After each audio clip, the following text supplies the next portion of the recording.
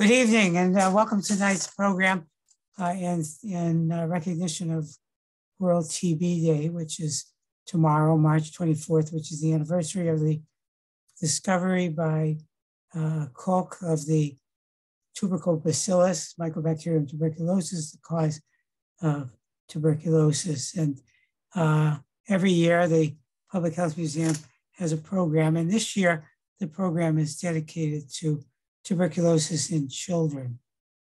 And it is a great pleasure to be joined this evening by Dr. Vandana Madhavan, who is a pediatric infectious disease specialist at the Massachusetts General Hospital and the clinical director of the pediatric ID service there.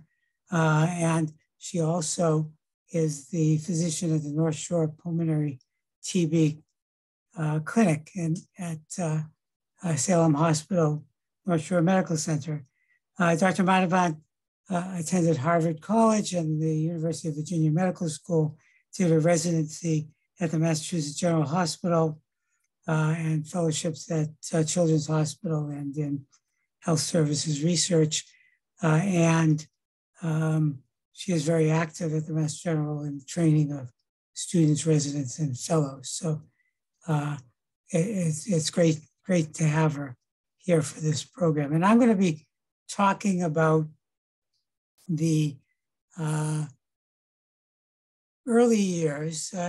Tuberculosis has been around for a long time, but in the 19th century was particularly a century of tuberculosis. And I'm going to be talking about tuberculosis in children, essentially prior to World War II, mostly between 1890 and 1930. And this is because we have a trove of material related to TB in children at the Public Health Museum that is just coming to light. And I would like to share that with you. And then Dr. Madhavan will be talking about tuberculosis as it exists today.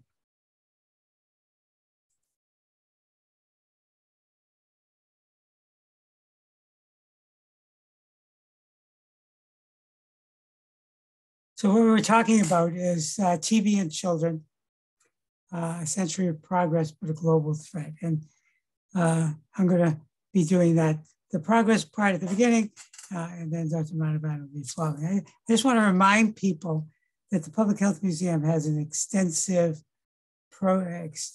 number of programs for public National Public Health Week. And you can't really get it all here, but this just points you to the website where this is now posted for registrations and for information about the various programs that will be occurring. So let's get started with tuberculosis in children in the early 20th century. In the 19th century, most people who died of an infectious disease. Up to 60% of everyone who died of infection, and about half of those infections were tuberculosis. Tuberculosis was the #1 cause of death. Now, I didn't say the #1 infectious disease cause of death. It was literally the #1 cause of death in the United States and in over large parts of the world. And the 19th century was particularly hard hit by TB, probably because people were dying less of other things and population was growing and average population age was going down. So the 19th century was really life was colored by the threat of tuberculosis illness. And in those days, once you had tuberculosis, you had tuberculosis and you weren't going to get better. You weren't going to get cured, but you could get better. Actually, you could go into remission. You could arrest the process of active disease and survive longer. But pretty much everyone with tuberculosis would eventually succumb to it. So it was a very bad thing. And children were susceptible to TB and susceptible to severe TB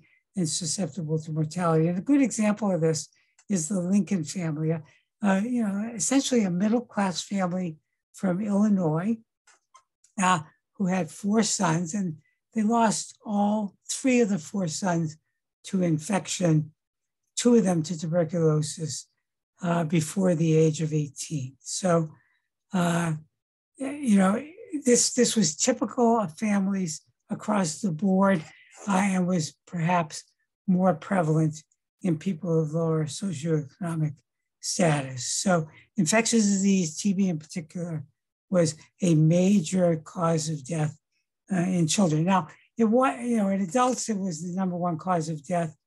In children, it didn't reach probably #1 at most ages, perhaps by teenagers, yes.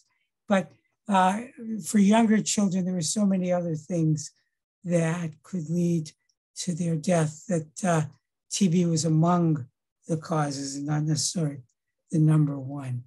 And child mortality was substantial in the 19th century. And it was at the end of the 19th century with the application of public health interventions that child mortality came down. But for all of human history up until the early 19th century, approximately 46% of all children born died before the age of 5.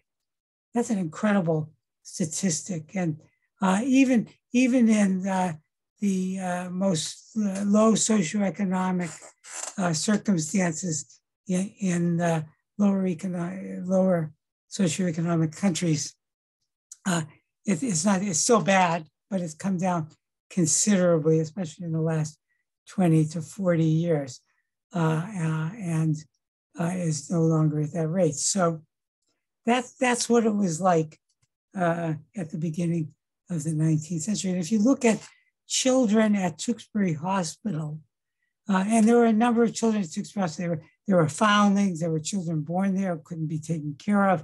There were children brought there. There were children who came there because they were orphans.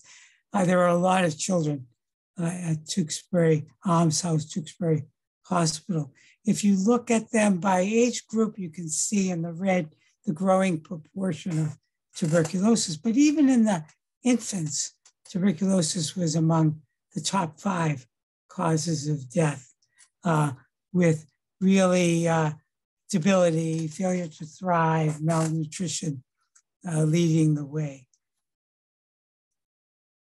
So what in the 19th century, the answer to tuberculosis, especially prior to Koch and the discovery of the tubercle bacillus, at a time when most people who thought about it, the experts in the field, thought that TB was either a hereditary disease, because after all, it ran in families, or it was due to environmental conditions, especially cold, damp, low elevation areas, sort of that miasma idea that was the cause of tuberculosis. And the best they could come up with was putting people in environments, usually at high altitudes, with exposure to cold, fresh air, good nutrition, a lot of milk and cheese and carbohydrates and fats, and just try to overcome tuberculosis with measures that sort of increased general health and hopefully fighting off and arresting active TB. So sanatoria were the first intervention. And then Koch discovers the tubercle bacillus. So now there's an explanation for TB that is not environmental, that is not hereditary, and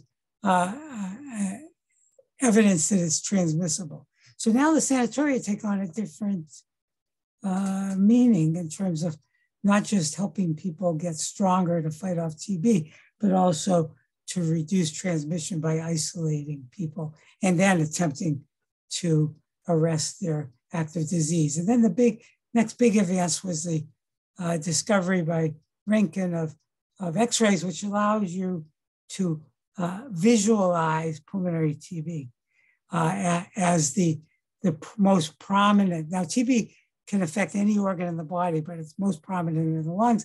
And that's how most transmission occurs, by people coughing up TB bacilli. And then back in 1890, Koch invented tuberculin. He thought he had a treatment, a cure for TB, like a vaccine to promote immunity, but it didn't work. But it did come in handy for skin testing. And in 1906, von Perquet developed a skin test so that you could look at hypersensitivity to TB, which correlated infection, having the organism infecting your body with the risk of active TB thereafter. And then the final thing I want to mention in this context of what was going on in the 1890s to 1930 was in 1921, BCG vaccine, which is still used worldwide. And Dr. Madhavan will be talking about that and why it's used and why we don't use it. But it was an advance in terms of pediatric TB, because the one thing it did was prevent severe disease in very young children. And then after World War II, streptomycin, PAS, isoniazid, all the drugs we still use to treat TB, and other drugs came along. And now TB was curable. So TB is transmitted when somebody with pulmonary TB coughs out the organisms, the droplets dry in the air, people inhale those droplets, they get into the alveoli of the lung, they get picked up by cells that eat them up, and those cells then go to the lymph nodes in the chest. So-called primary TB in children is exactly that. It's the infection of those lymph nodes, which are represented here.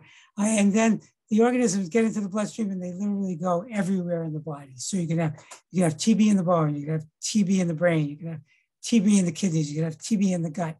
You can have TB everywhere in the body, but it really likes the tops of the lung, and that's where you see TB most often. But in young children, it can be disseminated TB, or they can get TB meningitis, and that is a very severe consequence of infection.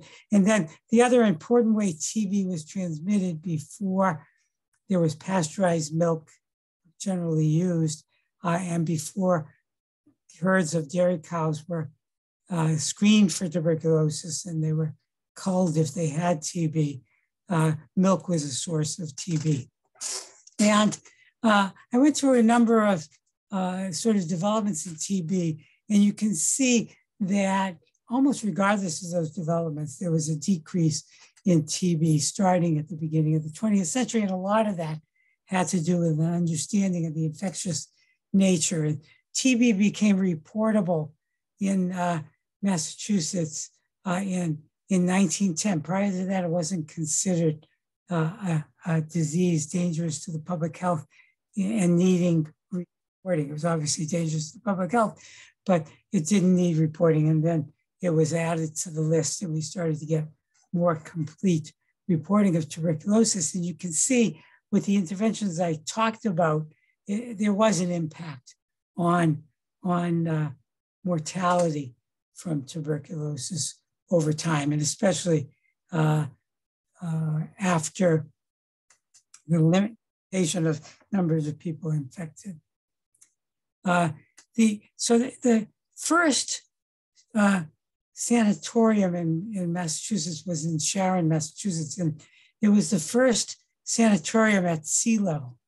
And it was a proof of concept that you didn't need to have a sanatorium on a mountain. We don't have, I guess in Western Massachusetts, we have mountains that would be considered high enough, but started by Vincent Y. Bowditch in 1890, the Sharon Sanatorium demonstrated the effectiveness of sanatorium care at lower elevation. And like all sanatoria, it really focused on people getting fresh air during the day and at night sleeping basically under the elements in summer and winter as a measure that seemed to help people. And I think there is some evidence that it actually worked. And then the first state sanitarium in the United States was in was in Rutland. Now, there were sanitariums before this, as I showed you, the Trudeau Sanitarium in particular, but they were all private. So government was coming into the business of creating sanatoria for TB patients, both to provide the treatment that was available at the time and also to isolate people with TB to have an impact at a population level in terms of transmission. So the Rutland Sanitarium ultimately was a very big operation, and it took care of a large number of people, started in 1898. And then around the same time, the state hospitals, the mental health hospitals, the almshouses like the Tewksbury Hospital and other state facilities started creating units for treatment of TB, primarily because they were getting a lot of people with TB. And as I said, prior to that, it wasn't really recognized as infectious, and there wasn't a lot of intention towards keeping people isolated. At Tewksbury, it was the Bancroft building, which is no longer there. And outdoors, they had a pavilion where people could sleep outdoors, in addition to the indoor accommodations in the Bancroft building. And Danvers State Hospital also around the same time created facilities for people with active TB to treat them. And Massachusetts was actually recognized at the International Congress on TB in 1908 as having very progressive measures. In 1902, Boston opened the Mattapan Consumptives Hospital and started to provide sanatorium care for people in the city of Boston. And many other communities started to provide care. And they all had this characteristic outdoor pavilion. Many of them had day camps, so they would actually bring people who were living at home in for food and exercise and fresh air and all of the things they may not have been getting in tenement environments or in the workplace to help them with TB. And there were a lot of free facilities, charitable institutions, some of which had nominal charges, some like the Free Home for Consumptives in Dorchester were free for people. And around 1905, 1906, there was a mobilization in Massachusetts that was led by the Medical Society and its districts. And each district decided to take on TB. And associations were created in cities and towns across the state, starting in 1905, but then continuing 1906, 7, and beyond, so that each city and town had an association for the relief and control of tuberculosis. And there was even in 1906 a TB exhibition that drew 26,000 people trying to educate people about TB. And in 1906, there was a commission and they recommended making it reportable, keeping good records, application of disinfection, and no spitting. No spitting was a big deal. Formation of anti-TB associations at the local level and hospitals for advanced cases.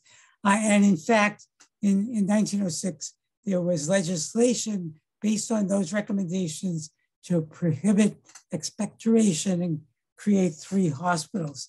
At the same time, other organizations like the Federation of Women's Club were starting day camps for TB, initially for adults, but then starting around this time, day camps for children, especially during the summer when school was out. I just want to say, spitting per se does not transmit TB, but people were just focused on spitting because the bug was in the saliva, but it was the coughing, sneezing, breathing that transmits the TB.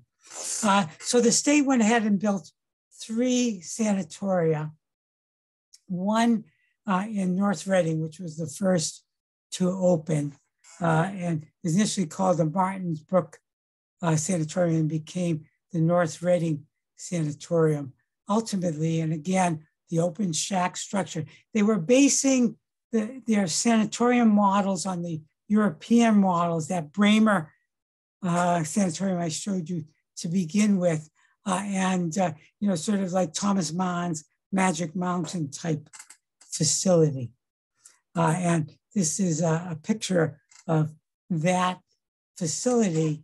It's actually, I figured out it's looking right around there, and how the people would stay. And you can see the snow on the ground, and they're sitting outdoors, wrapped up considerably, breathing that brisk cold air.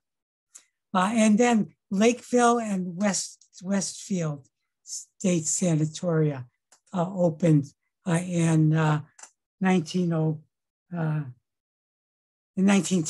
1909 was North Reading, and then the next year, the two others that were recommended opened. And these grew to be very extensive facilities, in many cases with farming and self-supporting, and people were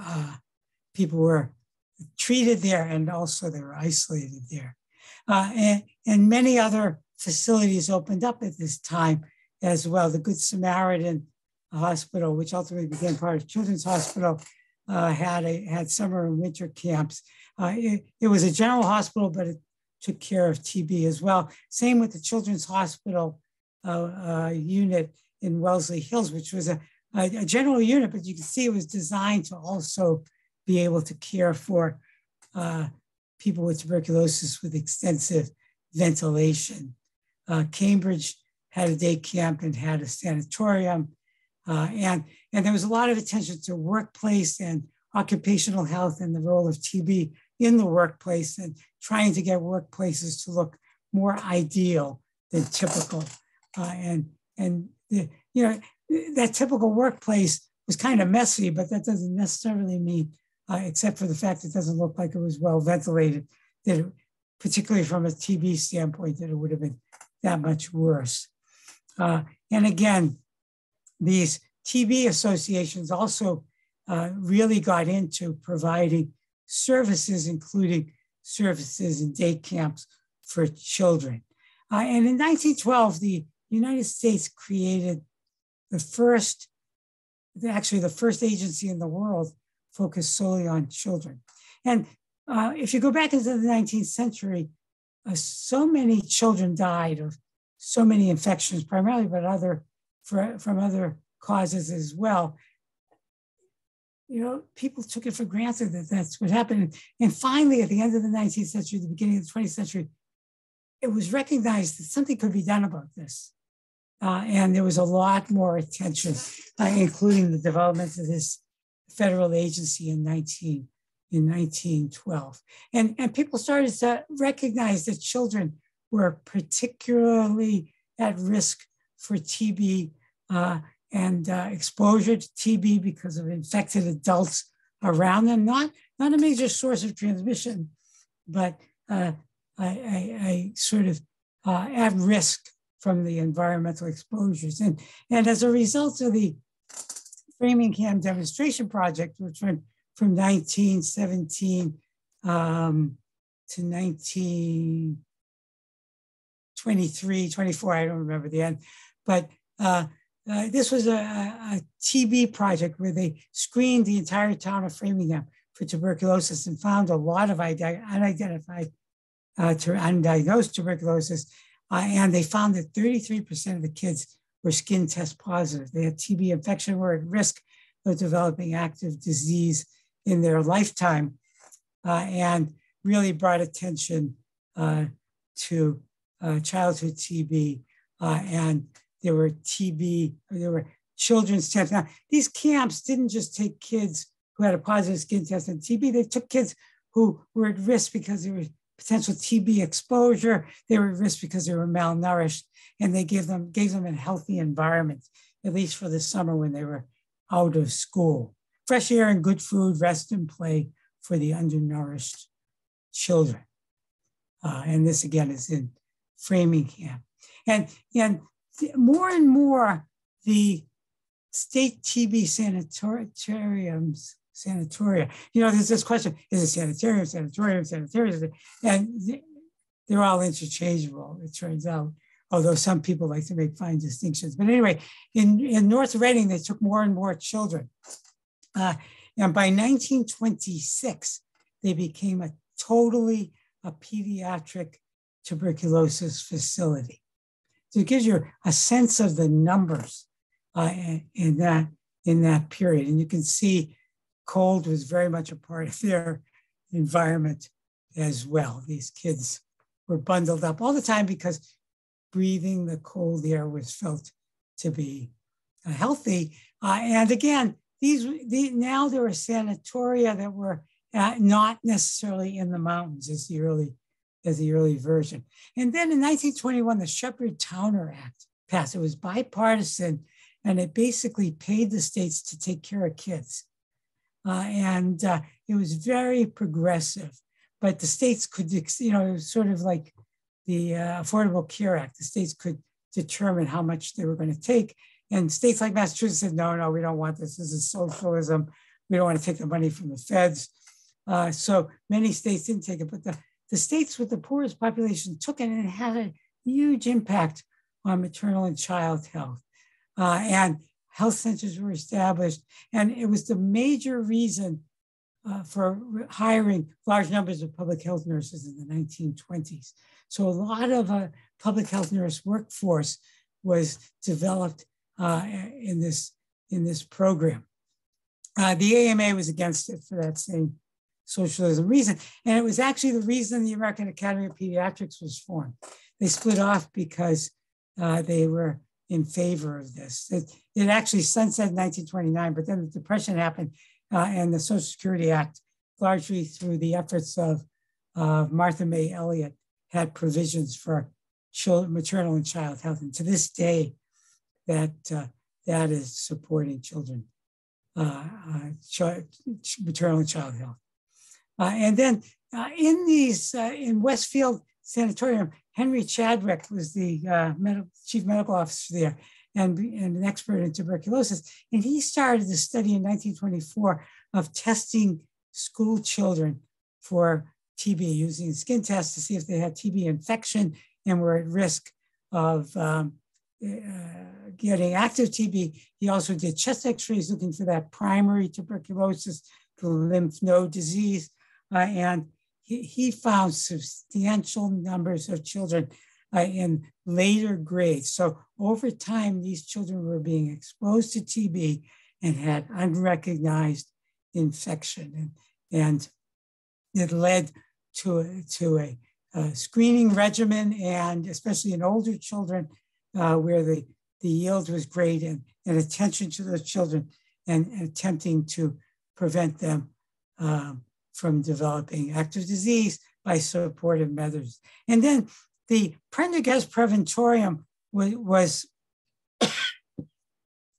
a facility that was started in 1911. And it was a place for men to go to while they were waiting to get into the city or state sanatorium, or men with arrested disease to sort of build themselves up.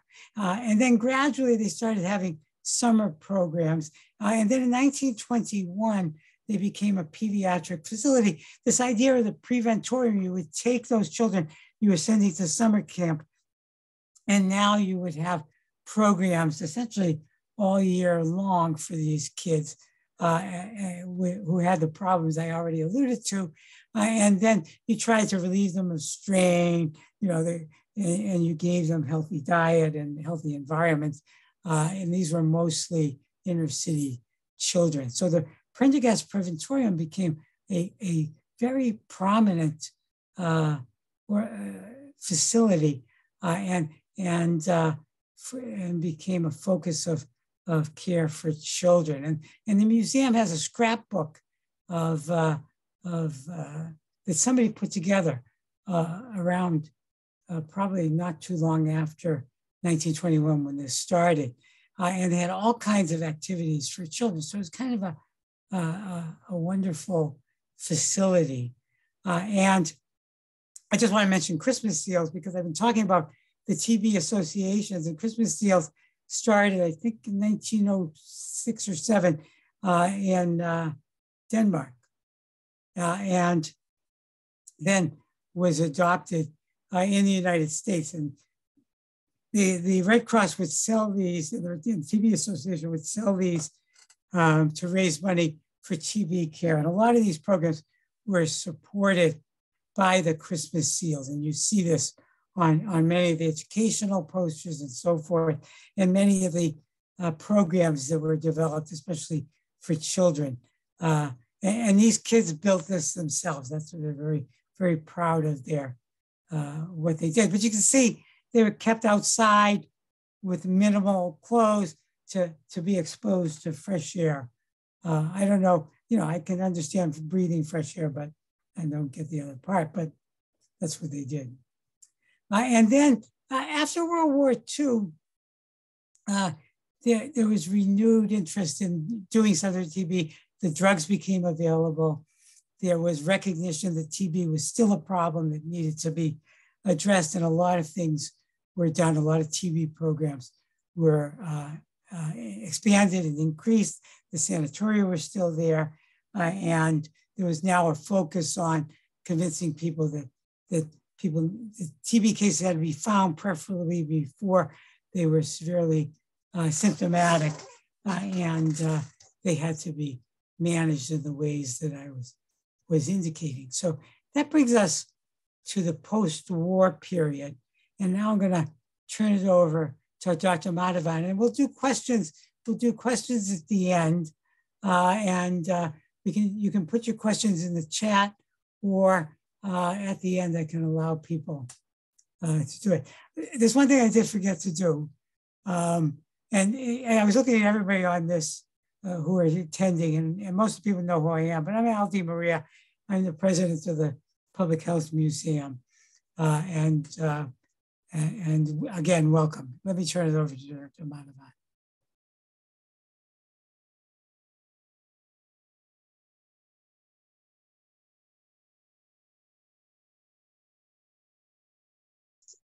Okay, excellent. Can everyone see my title slide? Yep. Okay, perfect. Thank you, first of all, for the kind introduction and for that fascinating view. When Dr. DiMaria asked me to talk tonight, I was especially excited, not only because I love to talk about pediatric TB, but I remember reading biographies of Helen Keller and her teacher, Annie Sullivan. The latter, along with her brother, were patients or residents at the Tewksbury Almshouse in the middle of the 19th century. And so I remember reading about that. And, her younger brother died of Potts disease, likely, bony tuberculosis, et cetera. And so it brought up a lot of childhood memories of reading these biographies. So that was a fascinating, discussion. I'm going to skip ahead a few decades, and I'm not going to focus so much on the what. We will talk a little bit about epidemiology, where we are in terms of pediatric TB, but the question I want to keep coming back to is the why. Why is pediatric TB still something we need to think about, even though, as we've seen in the earliest slides in Dr. DiMaria's talk, tuberculosis mortality has decreased, or overall childhood mortality has decreased, mortality from TB has decreased in the US. What are some particular challenges? Why is it still something we need to think about? What are specific populations, and how the specific challenges of tuberculosis in children, and specifically tuberculosis in children in the US, inform our policies and how we view screening, testing, and treatment of tuberculosis. I have no disclosures. So I'm going to briefly review current pediatric TB epidemiology. talk about the importance of pediatric TB as a personal public health emergency. I'll keep coming back to this point. Talk a little bit about the BCG vaccine, and then diagnostic challenges in pediatric TB. A very brief review of TB screening, testing, and treatment, but really coming back to the special pediatric challenges and considerations. And I really want to make sure we have enough time for questions, at the end. I know we have a lot of different attendees in the audience, some with more of a medical background, especially in tuberculosis. Much of this is not going to be new, but I wanted to have like a slightly different focus. I'm always happy to answer questions at the end. So jumping right in, thinking about TB epidemiology, where are we? And I think this is something, even though, yes, overall TB mortality is better, we have a vaccine that is good for some indications. We have medications. We have newer second and third and later generation medications. TB is still an enormous burden globally, and relatively speaking, still in the US as well. Looking at WHO data from 2020, looking at TB disease, we're looking at a global burden of nearly 8 million cases. And that's a numerator out of a denominator of 1.7 billion with TB infection. And just very briefly, I didn't want to go into pathophysiology and go into that, but when I'm talking about TB infection, I'm talking about what you might be called TB or latent tuberculosis, or as I talk about it with my pediatric patients, sleeping tuberculosis. And this is a patient with a positive skin test or a positive blood test who has been not only exposed to tuberculosis, but has developed infection, but is not yet symptomatic. And so that's why we have such a huge burden of TB infection. And remembering this is a huge reservoir of people who might potentially develop TB disease. And that becomes not just a personal health issue, but then a public health issue as well. As a little teaser for what I'll talk about, in children. So remembering that, still 7.8, million, nearly 8 million, cases of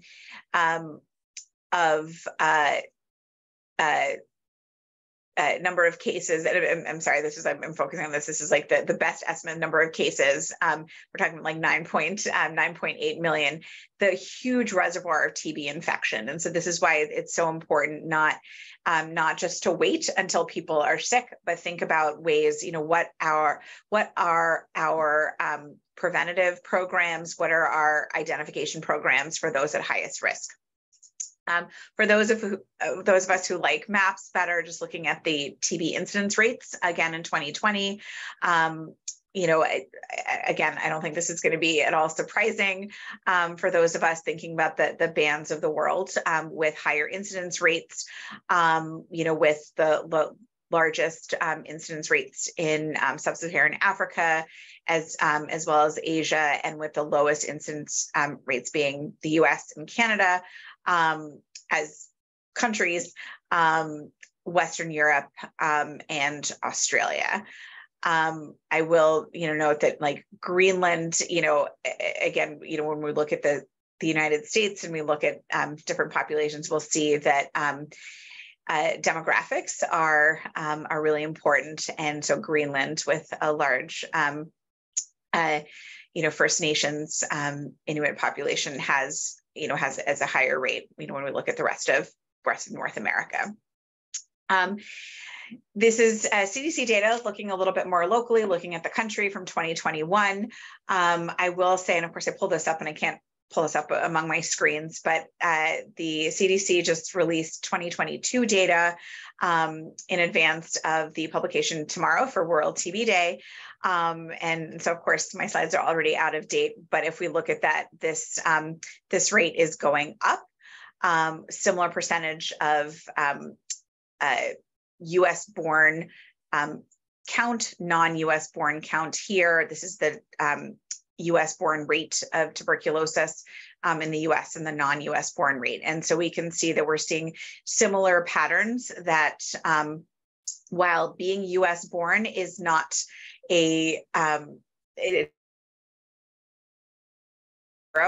that in terms of identifying those at highest risk, identifying those who are born outside the US definitely increases the risk as we go back to thinking about this and thinking about where the highest incidence rates are of tuberculosis. But I don't need to tell anyone why in 2020 our rates decreased, but we are seeing an increase in 2021 and again in 2022, not back to 2019. And obviously there are a number of factors as we think about all of the things we have to think about in terms of someone's tuberculosis risk, not only where, where they were born, where they've traveled, who they have contact with, et cetera, all of that decrease in 2020, but also their access to care. Do we have the appropriate programs established in order to identify those at highest risk? And thinking about the huge diversion of already limited and understaffed public health programs away from tuberculosis to COVID, and how in a lot of places that shift hasn't been able to shift all the way back. Decreased screening of higher risk individuals has led to later identification of active cases, which also increases the risk of transmission. So thinking about what are we going to see in the next couple of years, definitely something interesting to think about. I alluded to this before, that when we think about the US, we can't think about the US as a monolithic country. Of course, in thinking about TB incidence, rates vary greatly among states, and of course within states. We're going to see even more variations. For those who are interested, I don't have that. I have, one can access city and town level data in Massachusetts. But if we look here at TB incidence rates, looking at states with larger populations of individuals born outside the US, more likely to have recent immigrants, and large Native American and Asian and Pacific Islander populations as well. And so when we think about, California, New York, Texas, et cetera, it makes sense in terms of migration patterns, thinking about recent immigrants, more individuals born outside the US. But then when we think about Alaska and Hawaii, we don't think about those as Alaska, for example, not as a destination for new arrivals to the US. But then when we think about Native American Inuit populations in Alaska, increases the risk in Hawaii with a larger percentage of Asian and Asian American residents as well. This is Massachusetts DPH TB data for 2021, and I won't belabor all of this. A lot of this is for your reference. I'm happy to send slides for those who are interested, but acknowledging that 90% of cases in 2021 were non-US born, just acknowledging known higher risk groups. Want to call attention as we start transitioning to thinking about children in particular, that the numbers of cases in children are thankfully low, but that doesn't necessarily mean that this is sort of an easy population to care for. So just want to mention that. Dr. Deemer mentioned as well something about tuberculosis infecting any part of the body. We think about it as sort of the classic, there's a cough, there's a bloody handkerchief, someone's wasting away. And yes, pulmonary tuberculosis remains the most common site of active disease. In tuberculosis in Massachusetts, 54% of cases in 2021 were pulmonary, but remembering that extrapulmonary was nearly a third, and there's a non-insignificant proportion of people with both pulmonary and extrapulmonary disease, again, making diagnosis challenging. Just a little bit, I wanted to bring, the public health messaging a little bit into the modern era. I love looking at the historical things. There is no focus on expectoration or spitting, as you can see here. But the message is that too many people in the US still suffer from TB. Focuses on that reservoir that I talked about. It's 1.7 billion people in the world who have latent tuberculosis, but up to 13 million in the US. In 2021, 7,800. It was a little over 8,000, people in 2022. I mentioned the increase, 600 deaths. So again, nowhere near, a leading cause of death. Certainly with COVID, tuberculosis is nowhere close to a leading infectious cause, of death in the US. But again, until 600 people, we're still learning about COVID impacts, et cetera. And this is, geared towards healthcare providers, but really thinking about think, test, and treat. And so, my teaching when I talk about pediatric TB is, when should you think about it? I'm like, always, because of the challenges of diagnosis in children, especially recognizing the risk factors and symptoms of TB, not just those classic ones, the bloody handkerchief, the wasting away, but thinking about how, these could be, these presenting symptoms and signs can be different in children. Testing when appropriate, identifying the proper population. I'll talk about that, like why don't we have universal testing here in the US, and then treatment and support thereof, because there are challenges there. Remembering, again, coming back to that message that TB can happen anywhere and to anyone. Yes, the vast majority of cases are in people born outside the US. Again, this changes in children because they might not be born in the US, but again, because they're more vulnerable, their families might be. So again, many of my patients, are US born, but that doesn't, decrease their risk based on, their community exposures. Remembering racial and ethnic disparities and TB diagnoses, and looking at this. And I just wanted to highlight this again, looking at incidence rates per 100,000 population. It's 14.4 in Asian and Asian American populations, 18.4 in Native Hawaiian and other Pacific Islanders, American Indian, Alaska Native, 3.5, all significantly higher than in white Americans. And so just want to highlight, as we think back to the map showing the variability among states, thinking about that. So thinking about, if you are in healthcare or, in some other, public community, work, thinking about who do you work with, who do you live with, who needs to be aware of TB screening and testing programs as well. And just thinking about, programs in terms of, surveillance, getting better diagnostics and treatment options. We saw how, treatment options from the immediate post-World War II era are still the mainstay of tuberculosis therapy. When you think about how many medications to treat hypertension and diabetes and other chronic illnesses are there, and we are still using many of the same medications for 7+ decades, at this point, and then it's really supporting public health infrastructure, et cetera. So transitioning a little bit more to thinking about children, this is from 2016, but looking at the burden of TB, and the number of TB cases in different regions of the world.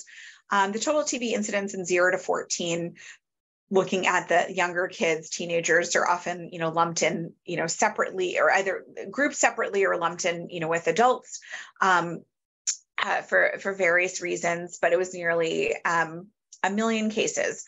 So again, a smaller number, but it's still 1 million cases of pediatric tuberculosis in 2015.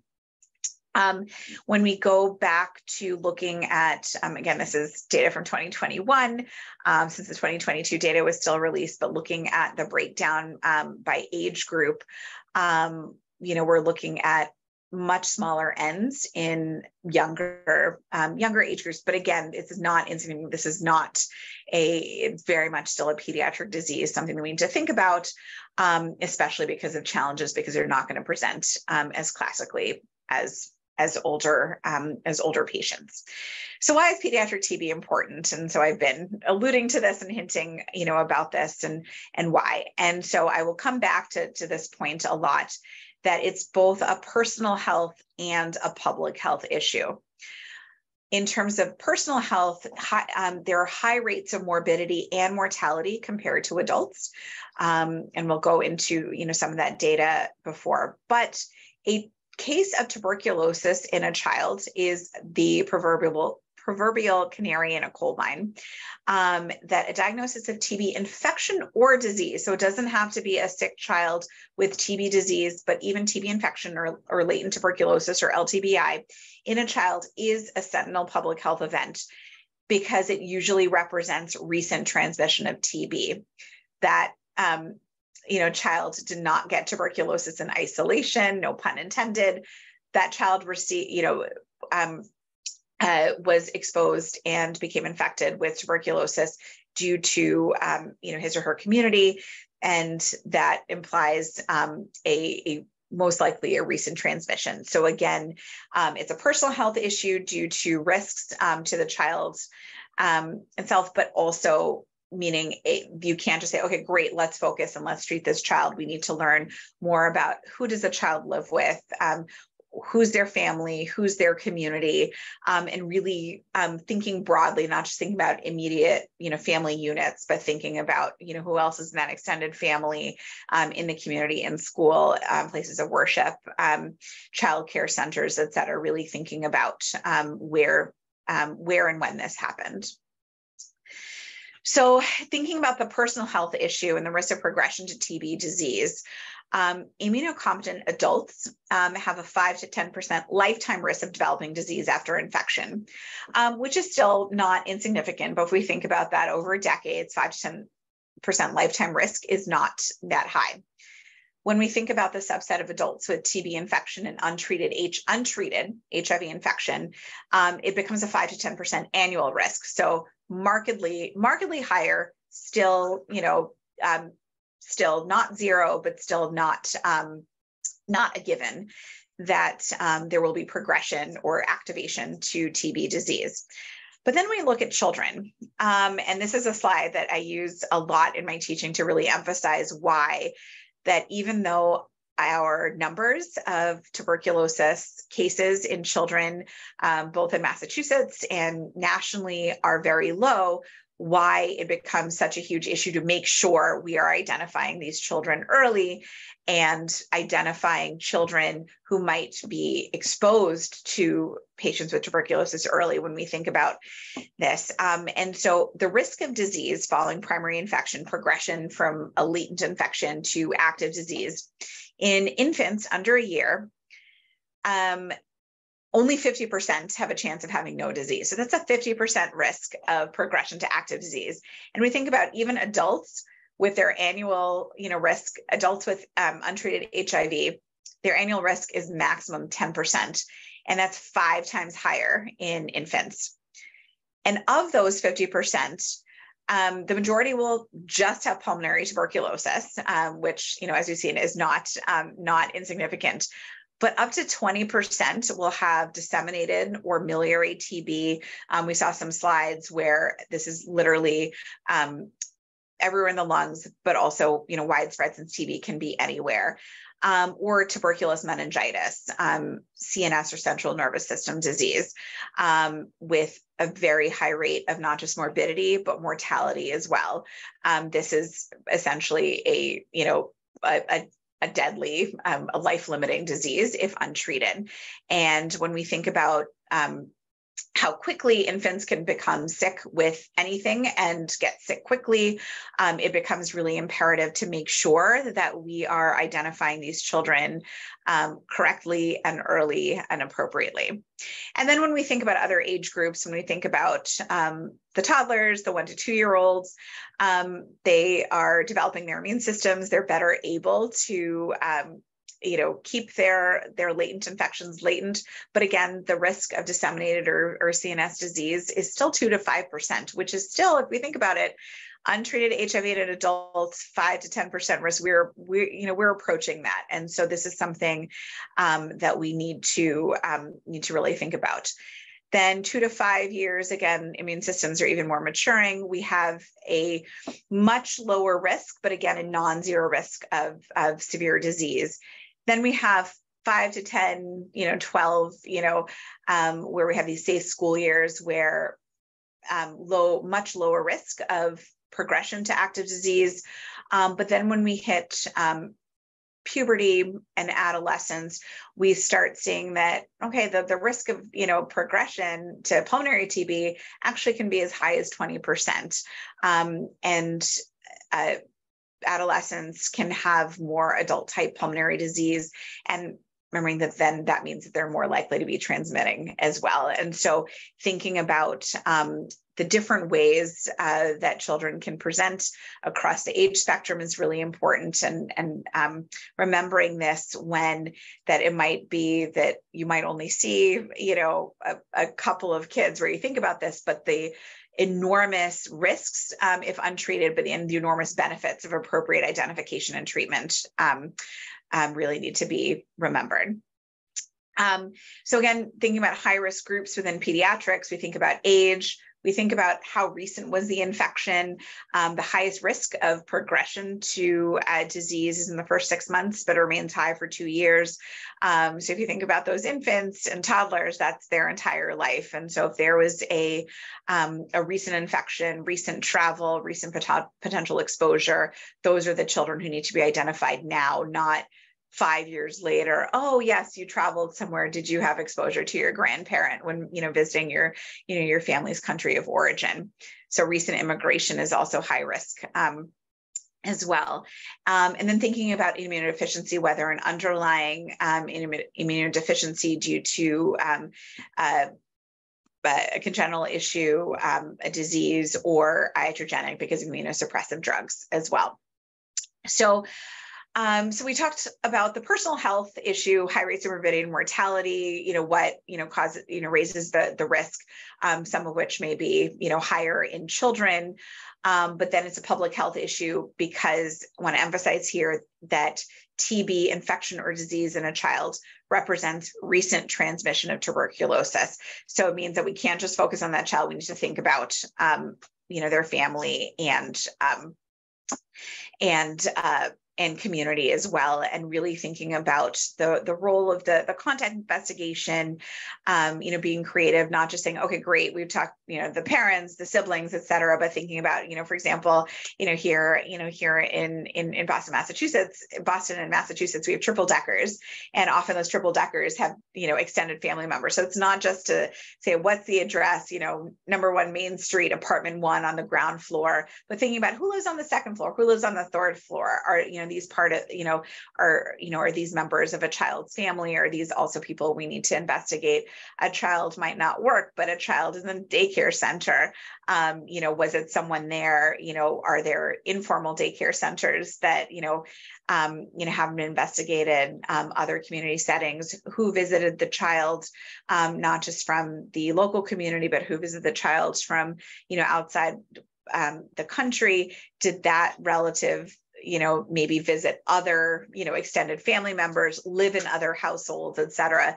Maybe that, relative lived with another family member for their visit, to the area, but then came and spent every weekend, with the child's family. So really thinking about when and where and how this could have happened. And we'll come back to this as well. I want to pause a little bit before we think about diagnostic challenges, think about some preventative issues and the role of the BCG vaccine, which Dr. DiMaria talked about as well. This map is from the World Atlas of BCG Policies and Practices. And there's a lot, there's, some, very small, small print here, but looking at how most of the world has a current national BCG program for all. So this is like the sort of seafoam green color, at least on my screen, covering, most of the world. And there's some countries with past national policies for all. We can see, some in Eastern Europe, and Syria as well as Ireland. And then there's current, then there's some countries that had past vaccinations with current vaccination for special groups, and that's like most of Western Europe, as well as the Czech Republic. and Australia and New Zealand here, and Canada, and then current BCG vaccination is here, Italy and the US. And so we think about this, like, why is this so different? We've talked about how much of the world, has high incidence rates of tuberculosis. It makes sense. Lower incidence countries don't need BCG vaccine. But why is that? Like, why, if it works, why not, give this universally? Why has there been a switch to not giving BCG vaccine to everyone with low incidence rates? This is very different. If you think about it, if we step back and think, outside tuberculosis, polio was declared eliminated in the Western Hemisphere, over 2 decades ago. We still very much, do polio vaccination, in the US, and this is notwithstanding polio being found in water supplies in New York, et cetera, due to the case. But regardless, polio has not been, knock on wood, reestablished. Measles, vaccine as part of MMR is absolutely part of the routine, immunization practices, even though measles has been declared eliminated in the US, for over a couple of decades. But why is BCG vaccine not, why was that removed? Why was a universal neonatal vaccine removed, from the vaccination recommendations in most countries? And it's a really interesting public health anomaly when we think about this, because it's really an exception where it wasn't that a vaccine was found to be unsafe. It wasn't found to be, ineffective. It was really more because of in a public setting, milieu that it wasn't found as to be effective. So BCG vaccine, there are many different formulations around the world. The most common ones are Denmark, Japan, and Russia, BCG, but it's not given in the US. As you can see, there's availability for research, bladder cancer, very specific populations when someone is considered truly at risk with ongoing exposures and for some reason cannot, receive, treatment, et cetera. But remembering that it's a neonatal vaccine, if you look at immunization records from around the world, it's typically given within a couple of days, of birth. And it's because it prevents severe miliary and CNS TB disease in the first year or so of life. And that's what it's really good for. BCG vaccine, like I said, different formulations, but basically BCG vaccine has been unchanged in terms of its, core formulation in its role for over 100 years. And if we think about this, like how many versions of the COVID vaccine we've seen in just a couple of years, we're stuck with the BCG vaccine for over a century. And it's good for this limited purpose in terms of decreasing rates of neonatal disease, which is very important, as we saw that they're huge, there's a huge personal health risk in infants for more severe disease, and that it works. But that's where it really works. There's possible reduced mortality from other infectious causes. There's, more research, going into that in terms of overall, all-cause mortality, but there's variable impact on TB infection. And then there's issues with interpretation of tests as well, making it not useful in lower incidence, countries. So in terms of, I'm going to switch to TB disease and then kind of come back and think about like what we do in terms of TB screening and testing and treatment overall. But thinking about these pediatric diagnostic challenges. So across the age spectrum, children are going to act differently and present differently from adults with tuberculosis and from one another. They may be asymptomatic for a while before they crash and become really sick. They might have non-specific symptoms. They might have fever. They might not have weight loss per se, but there might be poor weight gain. It might be poor appetite, which of course can be non-specific and can be caused by any number of things. We talked about, extrapulmonary disease, but, up to a third of disease in children can be extrapulmonary, outside the lung. So it becomes really important not just to focus on, does a child have respiratory breathing symptoms, knowing that they might be asymptomatic, but the TB might be elsewhere.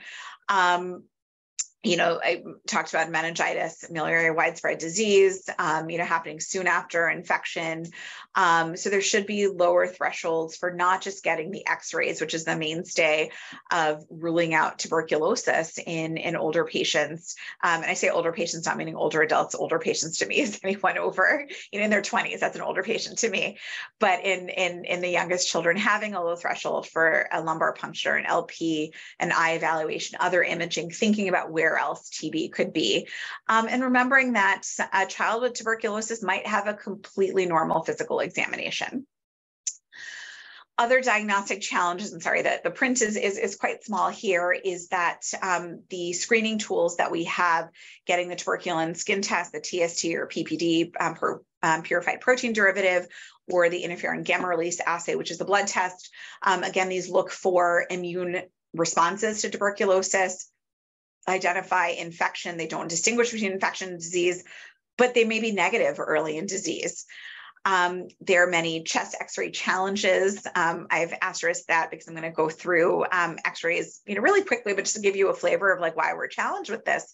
But a chest x-ray alone might not be enough. We need to get a low threshold for a chest CT to get a better look at subtle findings, looking for lymphadenopathy, and remembering that in younger children who might not have actual confirmatory data, we might only be able to look at imaging to be able to follow and see how they're responding. And it's also really important, again, when we look at a child, we never look at the child alone. We need to look, think about their family, think about, is there an identified adult source case? Because if we don't have any, absolute 100% confirmatory data in a child, we need to think about, well, is there confirmation that the source case had tuberculosis, or is there microdata, from that, adult that we can follow as well. And basically, coming to the term, be a retrospective detective. It's all about not just looking at the child right now, because that child might look fine. I have treated dozens of children with active tuberculosis who look fine. But then we have to be retrospective and say, like, where did they come? Where were they born? Where have they been? Who have they been in contact with? And we're like, there are enough data points here that, the index of suspicion becomes high. So as I mentioned, I want to go through some chest x-rays rapidly and, think about, and I'm just focusing on chest x-rays to keep it simple, not looking at CTs, but just thinking about, in our teenagers who are going to present a little bit more familiarly, we start seeing more cavitary, we do start seeing cavitary disease. This is a child who had bilateral, pulmonary disease, cavitary disease. And we're like, okay, this is frankly abnormal. There's something going on. We need to think about, tuberculosis. And as we get younger and younger, we're here. I will say this is a 10-year-old who did not have tuberculosis, because again, a 10-year-old, there were demographic, features here that made this child lower risk, had never traveled outside the US, didn't have any, concerning exposures, and is in that age group, like I mentioned, that sort of safe school year period, but who looked like tuberculosis. We had to think about it, but then we were able to more quickly, remove it.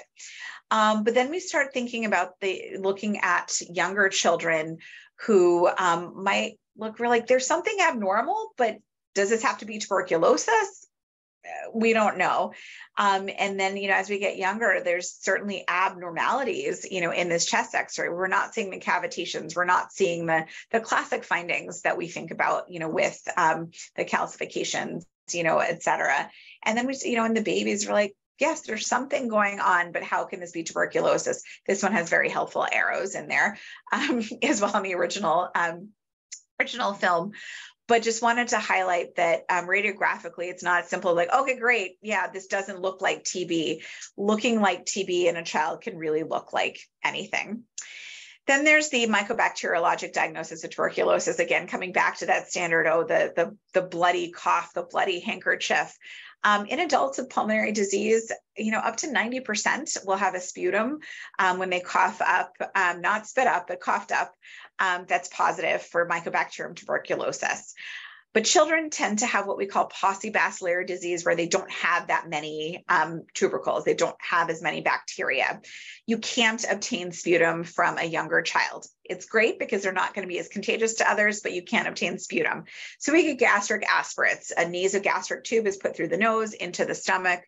You get early morning aspirates. The idea that there's, with tuberculosis, they're coughing up a little bit, most likely swallowing it at night when they're recumbent, when they're lying down.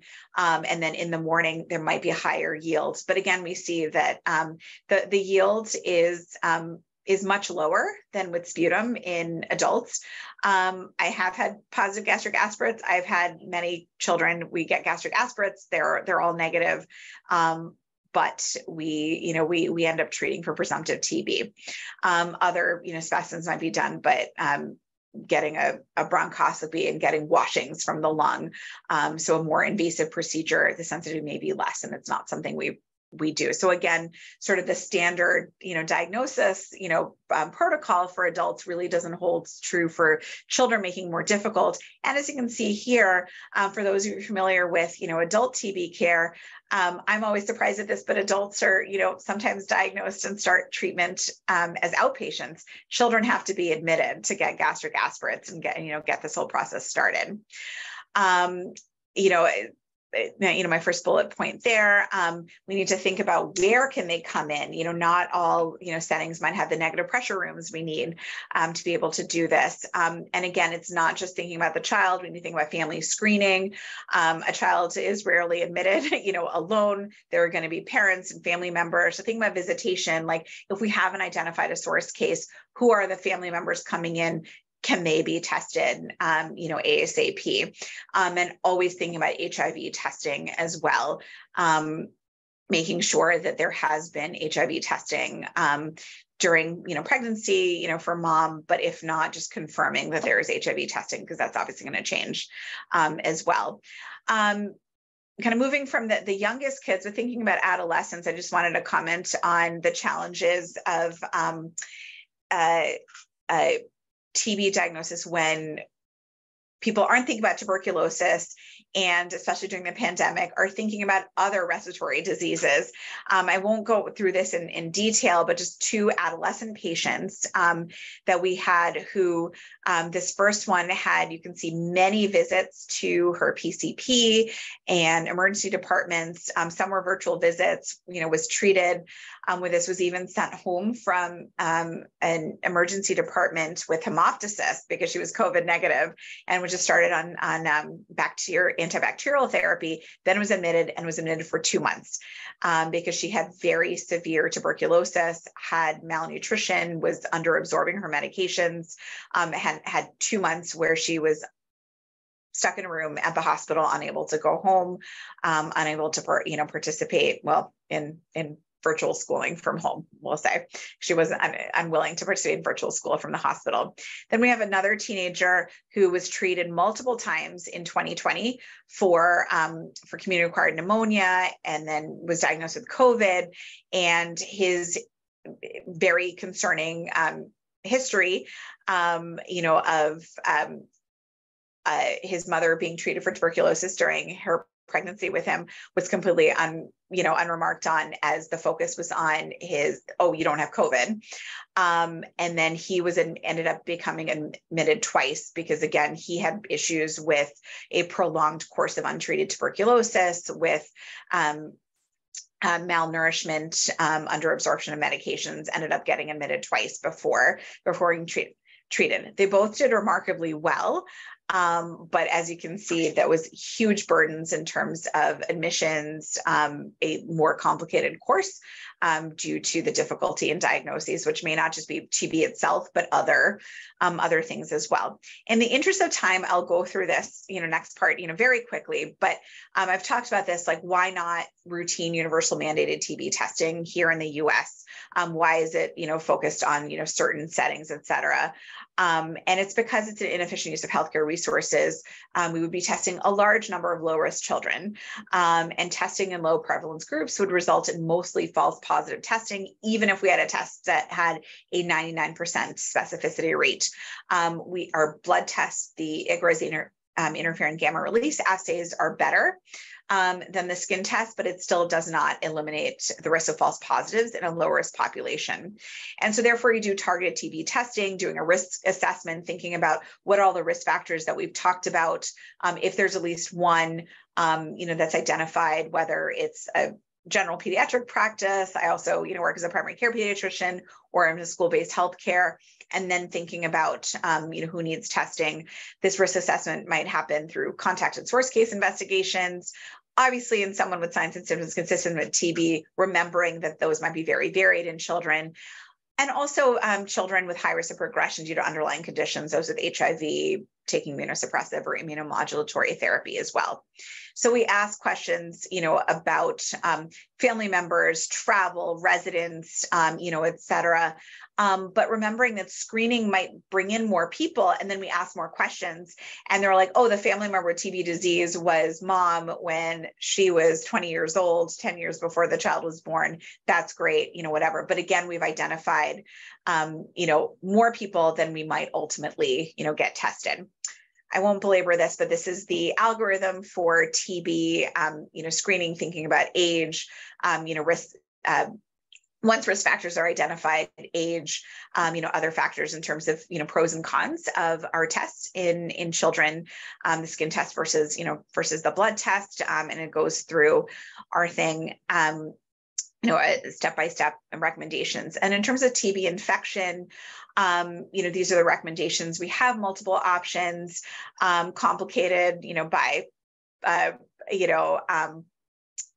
number of different things. But again, many months in pediatric TB infection or disease, when we're thinking about treatment, it's such a coordinated interdisciplinary public health endeavor. There is the MD or TB provider, there are nurses from Department of Public Health, the local board of health. There's a primary care team that might also be, a point of contact. There's a school nurse or team, for, older children who are attending school, getting care there, and the family who is administering medications, if DOT is not a relevant, issue for TB infection or on weekends, but who might also be going through treatment themselves, in terms of pediatric, TB, it's likely not just one child, who's getting treated. And so there's like such an enormous public health endeavor that lasts for many months. And then treatment, there are a lot of medication challenges, in terms of supply, supply issues, which, we're dealing with currently. We have to think about, are the formulations and the correct dosages that my patient needs actually available, even if there's not a global supply issue. Administration, this could be a separate talk in and of itself, all the different strategies we use to get children to take their medications, the need for directly observed therapy, where is that going to happen, and the long course, the need for monitoring as well. The family community evaluation. Remember, the contact investigation can go both ways. A child might be picked up in, a school setting because someone decided we're going to identify, children who are higher risk, and that identifies, wait, this child's positive. Could there be someone else in the family or larger community needs to be identified, or the child is identified as a contact of an adult case? And there's special consideration to think about, in terms of pregnancy, breastfeeding, window prophylaxis for the highest risk age groups when they are contacts, even if they're well, their testing is negative, their test is negative, we start preventative treatment because they might already have, become infected. We're just not identifying them, and we know that they're at the highest risk for progressing to active disease. So in terms of take-home points, just wanted to go back to thinking about which age groups have the highest TB case rates: infants and post-pubertal adolescents. That children are usually infected by adult or adolescent household contacts, or maybe in the community, but they're not infectious or contagious to others because they have lower numbers of bacteria. That infection or disease in a child is a sentinel public health event. TB control in the US involves targeted testing, contact investigations, sort of, evaluation, in a stepwise fashion, as we talked about, and the importance of identification and treatment to reduce future disease, decreasing that reservoir of people who are going to represent both personal and public health emergencies. And so always have a high index of suspicion for TB in children, remembering those diagnostic challenges and remembering the treatment challenges in children as well. So I think we can switch to questions. I just wanted to put my email address here. If people had any questions, like I said, I'm happy to send my slides as well. Thank you. And we do have some questions in the chat. I just want to clarify one thing, that the difference in severity and consequences of infection risk for progression in infants and the increased risk for progression in teenagers was the same back in the time I was young. Mm-hmm. And the sentinel event was applicable then. And I should have pointed that out. The other thing is, the reason why children were dressed or undressed the way they were is part of the treatment was sun exposure. Right. That and I was once again talking faster than I was thinking, that those kids were getting more sun, and we now know that promotes vitamin D levels, and that may have been part of it. So the first question was, once children or adults were admitted to sanitaria, what was when could they be discharged? And it was basically when they had active disease, if they essentially improved to the extent that they weren't coughing very much anymore, and that they had what was called arrested, because they recognized they weren't really better. They were just had arrested active disease. Once their disease was arrested by the healthy conditions and good diet, they could then leave the sanatorium. And then there's another question about why is it taking so long to develop the vaccine for TB? And I'll have Dr. Madhavan answer that one. That's sort of the $1 million or billions of dollar question. I can say I think that the short answer is that given that this is not, I didn't go into the pathophysiology and the immune responses to tuberculosis, but it's not a straightforward, pathway. It's not like someone is exposed to, chicken pox. There's a very clear, pathway, like here's the incubation period. This is when someone who is non-immune to varicella or chicken pox will then, get sick. This is a straightforward pattern. The majority of people will be able to, capture and sort of control tuberculosis. It becomes dormant, it becomes latent. Some people activate. It's a much more complicated, pathway.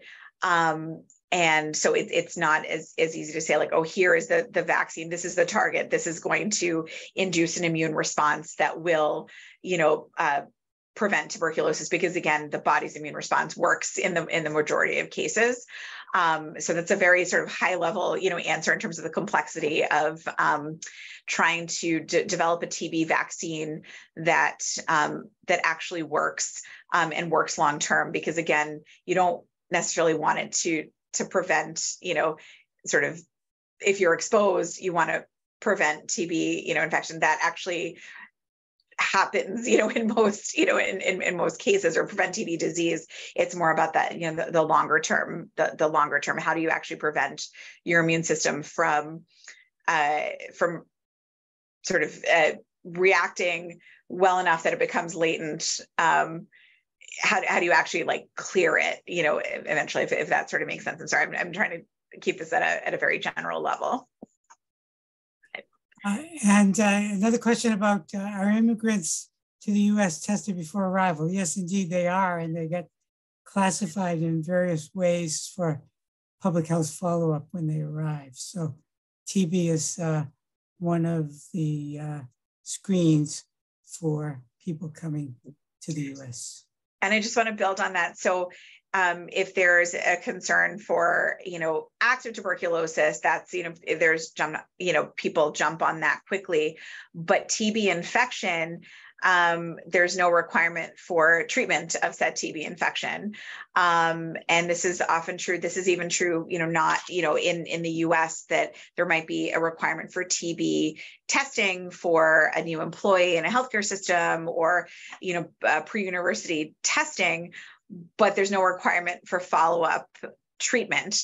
And so I'm often seeing kids, years later, I'm like, wait, they've had a positive test 4 years ago. How come this never got, followed through? And then, we're seeing them much later. So that pairing of, the full thing, like think TB, test TB, but also treat TB. That treat TB is sometimes not always followed through, in the immigration process. And then there's a question about the word consumptive. So consumptive, before TB was recognized to be an infectious disease, as I've said, there was environmental, there was a lot of different theories about what caused TB. The two main ones were hereditary and environmental, but basically people presented with a cough and wasting, and they wasted away. They were consumed by the illness. And so they were called having consumption. If you look at the death certificates from the period between 1842 and the 1890s, people dying of TB were dying of consumption. That was the technical term for tuberculosis. Even though the tubercle was described before 1850, the pathologic representation of what was going on in the body, the tubercle, the tuberculosis is named after, was recognized. The significance of that observation wasn't made. So consumption is what it was. And people might have heard the term galloping consumption as well for really rapidly progressing disease. My assumption has always been that was more likely to be miliary disease or multifocal tuberculosis, or some underlying disease that was making someone even more prone to rapid worsening. But galloping consumption was really referencing the rapidity of someone's decline. And then there's a comment about not all immigrants are tested before arrival, and I think there's a terminology here. So anyone who's applying to be an immigrant gets tested, and people enter on other kinds of visas and in other ways, and perhaps are not tested.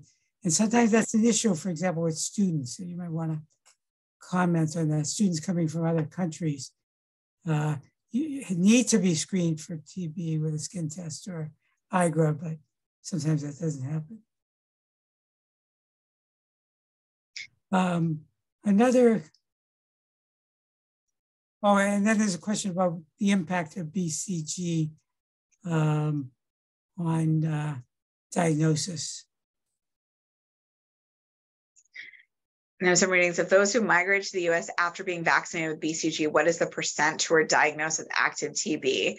That's an excellent question. I don't know if I've seen that specific data. I mean, we can see that we can sort of look at immigrants knowing that most countries have universal BCG programs, but again, not, that's universal recommendations. Not everyone's going to be posed, remembering that while a lot of people will have a scar, it's usually on the left arm, which I point there. That's where I always first look for the scar. Not everyone will develop a scar. So if we don't have records, and a lot of people are not going to have immunization records, and they don't have a scar, we don't know their actual BCG status. We can only assume.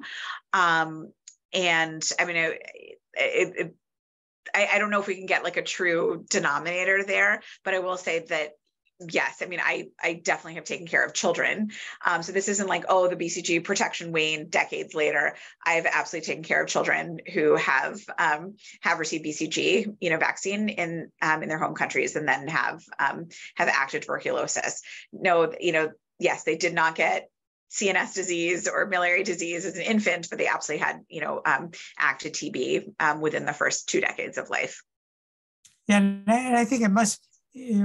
We see a lot of people who got BCG and get TB, and we try to make a point of that so that people don't rule out tuberculosis because people got BCG. But if you think of a country with a large number of people who come to the United States and a proportion of them have TB, and there's universal vaccination in that country, obviously people are getting TB despite, we just can't calculate.